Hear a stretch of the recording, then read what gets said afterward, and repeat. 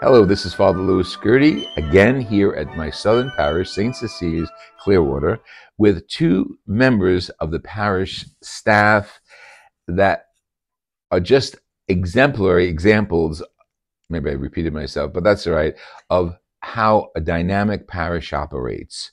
The first episode, we focused on a lot of what Kim does, and now we're going to focus a little more on what Carlos Hernandez does. So Kim Paczynski and Carlos Hernandez. Thank you very much, Carlos, for being here. Again, Kim, thank you. Um, Give an overview of what your title is, and then specifically how that falls into the parish. Thank you, Father Lou. As I said at the first segment of this interview, I am the Director of Stewardship and Evangelization here at St. Cecilia. As the Director of Stewardship and Evangelization, I am responsible for all the financial campaigns happening here at the parish, at the parish level, and also at the diocesan level. Okay. But this is something that is not my unique responsibility, and I work by myself. No, that requires to put a system in place, a platform in place where everybody is involved, and so set the strategies and work with both the staff and the community to achieve our goals. In addition to that, I oversee all the projects happening in the parish. So some people might think that when you work in a church environment, well, the only thing you do is pray, which is not the case. So we are so blessed that we are here in the church. We are technically within walking distance from the church, but also there are so many things that are happening on a daily basis, things that require replacement, that require fixing, like sound system, like the roof, maintenance. So different projects that are happening on a daily basis. And I also responsible to work side by side with our staff and also the diocese in order to make sure that the parish is well taken care of. And as the Director of Evangelization, I work side by side with Kim Paczynski, who is my right hand, and I am your right hand. So working together, putting together those strategies and looking ahead to see how can we, bring to you the things that are going to help you to grow spiritually and also to get closer to our parish. Great. How did you originally get involved with St. Cecilia's? Okay, so I've been involved with the Diocese of St. Petersburg as a parishioner and also as a member of the staff, in this case of St. Cecilia, for over 25 years. And I actually met Kim Paczynski over 20 years ago. Really? Yeah. So, and I have been very active with the Diocese of St. Petersburg in several initiatives, Also, I met Deacon Will Huertas over 20 years ago as well. And Deacon Will is, just a reminder, our parish administrator. Exactly. So then, with all the experience that I developed through all these years, both in the professional and the private sector and the church, in November 2022, so the opportunity to be part of St. Cecilia was presented to me by Deacon Will Huertas and the church. I accepted, and I have been blessed to be working for St. Cecilia for over a year. And that happened, Father Lou, at the same time that I was discerning to start my formation as a permanent deacon. And that formation started last year. Actually, my first class was in the Labor Day weekend of 2023. And I'm in the second semester, and God will, I will be ordained as a permanent deacon in 2027. Wow. And I hope I'll be here. Amen. You will be here. That's wonderful. Yes. Good. So how often do you meet okay, we're going off topic, but this is relevant. How often do you meet in your diaconate formation classes? They call them classes? Okay, the permanent diaconate formation program in the Diocese of St. Petersburg consists of the academic formation and also the spiritual formation. So the program is provided by through the St. Leo University, and I'm pursuing right now a master in theology in St. Leo, a graduate program. So I go to class to St. Leo once a month, which is usually the first Saturday of the month, but it's once a month. We just spend the whole day over there and attending classes, and then after that you have to like study, present your projects, your essays, etc., etc. And once a month we meet for our spiritual formation. So then at that moment it's not a San Leo. So the aspirants, which is we are 8 aspirants right now, we get together with our the director of the diaconate, and I mean, in order to grow in the faith, but do it together. And in addition to that, Father Lou, so you have a spiritual advisor, and you meet with your spiritual advisor once a month, and you have a mentor deacon that you meet with that mentor deacon once a month. Because I mean, so you want to definitely, you know, not only being like a formed in the academic area, but also you want to continue growing, you know, in your spiritual side, and that deacon mentor will help you, you know, to get there in conjunction with the spiritual advisor. The diaconate started in the Acts of the Apostles. That's where we have the early beginning examples of it. And it basically were men, and we're going to talk about that in a second, men who were elicited by the apostles to serve at table and to share the word. And I remember when I was a deacon, those 2 words were so significant for me, and they were on my brochure, my program. And I think that's very important for you as audience to know the ministry of the word and ministry of the table. So why don't you just explain what they are? The ministry of the word is the ministry where you communicate the word of God. When we go to church, okay, so everything starts with the word. We listen to the word. We the lector proclaim the word of God. We listen the gospel from the priest. We listen the homily, and then we go to the ministry of the table, which is the Eucharist. But we need to remember something. And when Jesus was still in Mary's womb, and Mary went to visit Elizabeth, Saint John the Baptist, that was inside the womb of Elizabeth, first he listened the word of Mary. He listened the word of Mary. Yes, he's the first one to heard it. That's exactly the first time. And it happened the same thing, you know, after our Lord died and then was risen from the cross. Remember that he was walking with the disciples Emmaus? Yes, yes. And they were listening the word. And then when did recognize Jesus? When he broke the bread. Yes, so yes. then those 2 ministers are very important. Very. The word and also the ministry of the table, when we get together as a community and we share that blessing that was left to us as a legacy from our Lord Jesus Christ, that he becomes present in body, soul, blood, and divinity every time that we get together to receive it. And the idea is that the diaconia means service, okay? So deacons are assistants to the priest. They're not priests. They don't consecrate. They serve the Eucharist as the Eucharistic ministers serve it, but they serve it as part of the main ministry. And deacon mentioned that the priest reads the gospel. That is also eventually their prerogative to read and proclaim the gospel and then preach.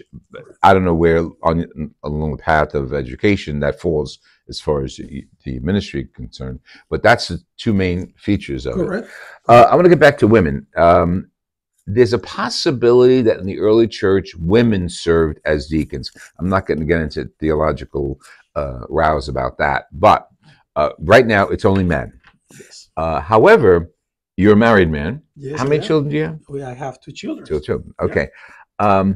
Was your wife brought into your ministry at all? Did she have to say, yes, Carlos, you can do it, or no, you can't do it, or Absolutely, absolutely, Father Lou. Actually, she is fully supported from this. She's very happy and proud that I'm going through this journey because we do it together. And actually, before you get ordained, if you don't get the approval of your wife, you don't get ordained. oh, I love that. Yes, That's yes. great. So you don't get ordained. That's So great. yes, yes, yes. So I mean, she's with me 100% of the time on this and that, and that's actually something that I feel blessed. I'm very thankful on having her, my wife, on my side on this. Yes, beautiful, beautiful. That's great. And I met her first time last.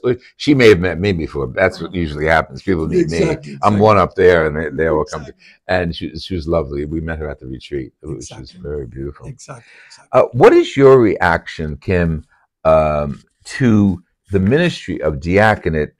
Let's specifically say at Saint Cecilia's. Before Carlos becomes a deacon, we have a deacon involved with Saint Cecilia, Will, and I don't know if there were other deacons in the past. Well, Deacon Paco is here with Oh, us. okay, Yeah, good. Deacon I don't know Paco. him too well. Yeah, Deacon Paco just actually joined us. Okay. He's wonderful.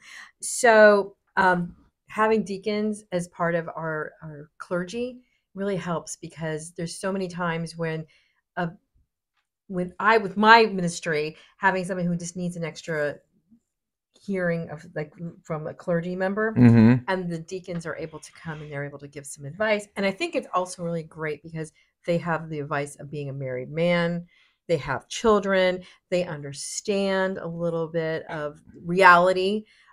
So it's to me it's an additional blessing for us to have deacons, and I really encourage people who are discerning an opportunity to serve the church in a capacity that allows them to go a little bit step ahead or above. I shouldn't say because we're all the same, but giving that extra spiritual Oomph. Yeah. oomph.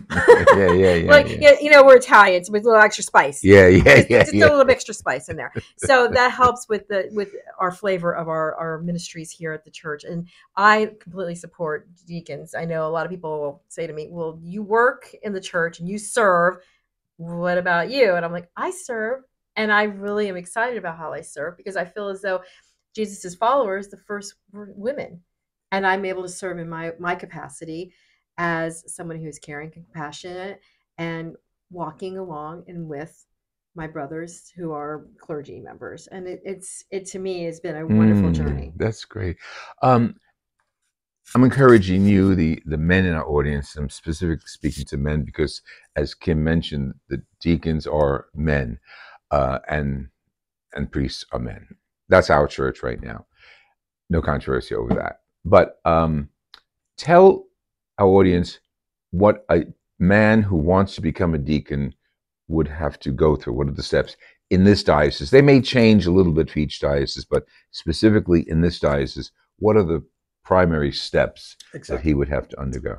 Perfect. So before I go and answer your question, another thing that I would like to mention in regards to the permanent diaconate formation is something really good that the Diocese of St. Petersburg has is that the wife is involved in that formation. The wife goes with the aspirant, the aspirant to be a deacon to those spiritual formations. So I mean, so that means that when I get ordained as a deacon, all of this would be something familiar with my wife. Yes. Spiritual formation, what is the compromise that I'm making with the church, with God and the community for the rest of my life, So and she's definitely a big part on that formation. That defies the idea of an all boys club. Exactly. It's not, which is important. Okay. Exactly, Father Lou. And so going back to your question, if you feel that call that you want to, let's say that you are curious about the permanent diaconate, the Diocese of St. Petersburg, they have they do every 2 years 3 meetings that they call it the St. Stephen gathering. Okay, Hmm. so those meetings, when you go to that meeting, you don't need to go to the 3 meetings. You go. That meeting is pretty much to get information. You want to know what a deacon is. You want to know what is the difference between being a deacon or being, let's say, an altar server. You want to get more information. You're curious. And then you go with your wife. If you, for example, like you like what you heard, then you continue attending, let's say, between 4 and 5 additional meetings, okay, where they give you more information. In those meetings, you get introduced to the liturgy of the hours. You pray together. They give you more detailed information about what being a deacon is. And then after those meetings, if you say, okay, I want to pursue this, I want to, definitely, I want to apply, then they'll give you all the paperwork. It's an application form where you need to put together all your sacramentals. You need to put together a bio of yourselves, okay, which is a history of your lives. If you were, let's say that the first memory in your life is when you were 2 years old, then you go from that moment until today. And not only that, your wife, she needs to write a letter about who you are. She's not going to type that letter. She's not going to any computer. She's going to write it with her hand. She's going to sign it. She will put it inside an envelope. And then you put all of that together with your package, and you send it to the office of the diaconate. Very important. All that paperwork, all that application needs to go with a form who needs to have the signature of your pastor. So it's a requirement. Then after you do that, you go to a psychological test. We just spend the morning in the diocese because it's a test which is close to 600 questions. You answer all those questions. Then 2-3 weeks later, you will meet with a psychologist who already had the results for that exam. Then you get together, you talk, you discuss. And after you go through all that process, then it's a matter to wait, because you will receive a letter, and that letter will have an approval or will say no. And if you get approved, then now you go to the second step, which is getting all the documentation to get into the University of St. Leo. If you have a bachelor degree, then you need to get all the documentation, your transcripts, all of that, and then submit all the information that you need in order to start with the academic formation. But the Diocese of St. Petersburg is very helpful. There will be someone going side by side with you every single step of the way. So I encourage, all the men in the diocese, if you feel that you have that call, give it a try. Give it a try, and because I can personally say that this is a wonderful journey, because Father Lou was talking about service, and we want to be imitators of Christ, and to be the best imitator of Christ is to be ready to serve whenever it's needed. He's already preaching. I mean, is that wonderful? You have a lot of information. Thank you, Carlos. Thank you, excellent. And Kim, thank you for your input today. I'll be here a few more days. Who knows what else we'll shoot before I leave. But this has been wonderful. I'm honored to have both of you. Kim, thank you very much. And your ministry. Carlos, God bless you. And my love to your wife. And to your husband, John, right? Yeah. we had lunch with John the other day, and he and Jerry had a lot to talk about. Very, very helpful. Does he get involved here at the church? He actually is my catechist, and he's been on every one of my trips that I've done. Again, if our spouses aren't involved with us, we cannot do what we do. Beautiful, beautiful. God bless you. Thank you. This is Father LouScurti with Friends of the Word. If you want to hear from us, Father LouScurti at hotmail.com. And I'll put the St. Cecilia's website on our byline. God bless you. Join us again and keep the word.